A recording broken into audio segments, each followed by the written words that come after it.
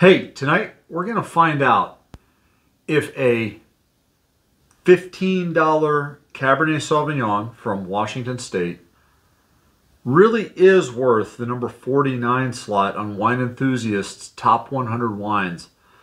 Tonight we're going to talk about Charles Smith's Cabernet Sauvignon 2017 Substance. Stay tuned.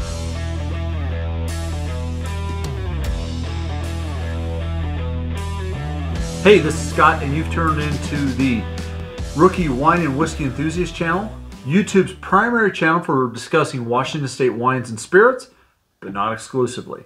Being it's Christmas season, a lot of people are out there right now looking at giving wines. Charles Smith is one of the standard bearers for the state of Washington. Cabernet Sauvignon is one of the most popular grape varietals out there. It's also extremely consistent with its fruits and its tannins. Tonight, this bottle I picked up at Costco for, like I said, less than 15 bucks. I've had it for a couple months now, and we're going to go ahead and find out if it really is worth, everything that they say. Now, Wine Enthusiast for 2019 did give this. I don't remember what the score was, but like I said, they rated it number 49 on their list of the top 100 wines. Now, I believe there's nothing on here that says it's a blend, but I don't believe they don't have to say that it's not a blend. So let's go ahead and take a look at the color of this. Wow.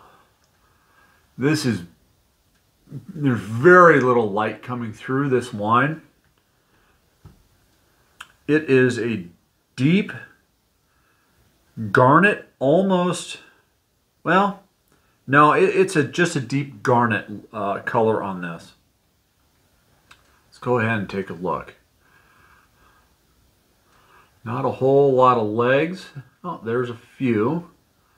All right. The alcohol on this, by the way, is 14.5%. So let's go ahead and take a nose on this. Right off the bat, I'm getting really rich, deep, dark fruits.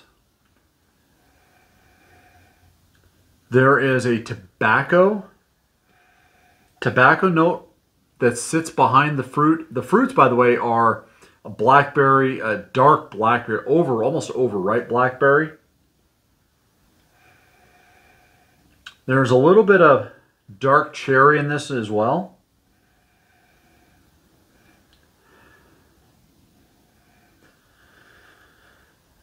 And yeah, there's a tobacco note, almost like a sweet pipe tobacco.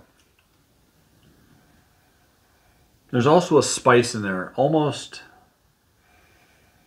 no, so I was going to say pepper, but I don't think it's pepper. Maybe white pepper. If it's any sort of spice, it's going to be kind of a white pepper note to it. Let's go ahead and take a sip, shall we?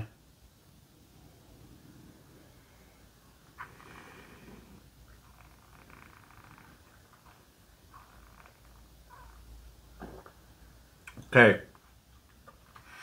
right off the bat, at 14.5%, I actually do get a little bit of alcohol bite on this.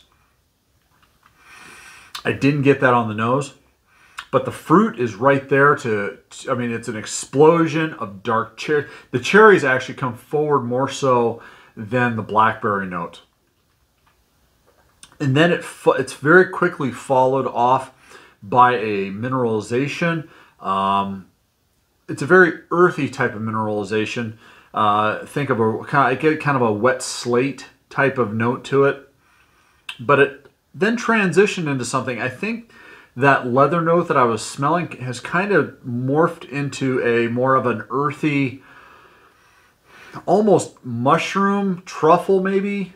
No, truffle would be too strong. More of a light mushroom note.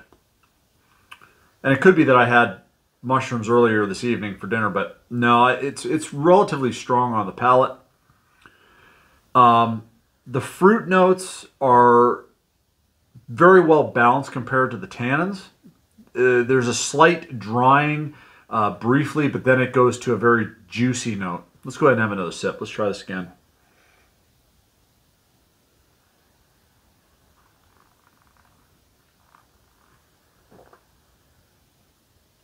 Yeah, it's definitely a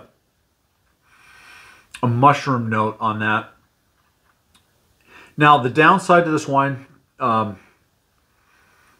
that fruit flavor does linger, so the finish technically is a little bit longer than normal, but it's relative, to me, it is relatively overpowering to the rest of the notes. So there's not a whole lot of harmony. I'm thinking that might change if I had decanted this. But I mean, normally people are not going to decant a $15 wine. I can see where wine enthusiasts might go ahead, gave it the rating that it did. I mean, it is a good, solid wine. It's not something that I would normally purchase. I do like Cabernet Sauvignons, but I like my Cabernet Sauvignons with a little bit more tannin structure than a fruit explosion. This is really a fruit bomb, a dark fruit bomb.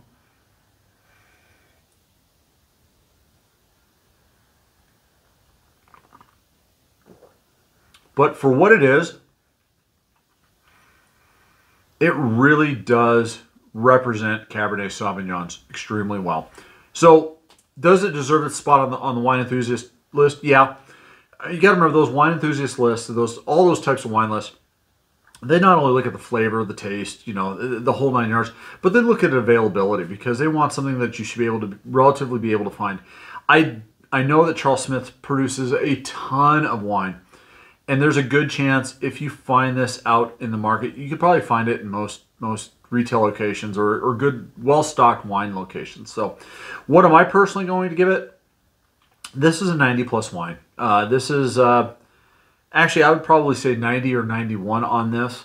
Like I said, I like my Cabernet Sauvignons with a little bit more structure, a little bit more tannin, and, the acidity on it, to me, there's not a whole lot of acidity. I don't get kind of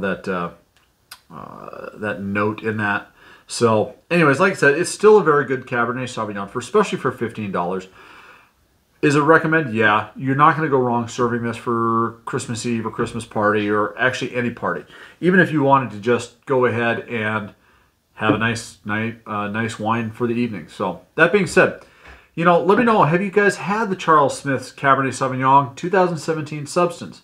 What do you think about it? Is it something that you would serve? Let me know in the comments down below. Speaking of comments, if you think I'm off on my tasting notes, let me know that as well. In the meantime, if you like this content, please go ahead and subscribe to the channel. Hit the thumbs up button if you like this video. Helps with the algorithms. And then after you subscribe, the little bell icon is going to pop up right next to you. Right next to the subscribe button, not next to you. And go ahead and hit that. That way when I do upload these videos, you know what? I'll be able to go ahead and basically the system will notify you saying, hey, Scott's got another video out.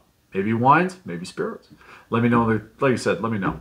Anyways, 2017 Cabernet Sauvignon, 90, 91, good solid ones.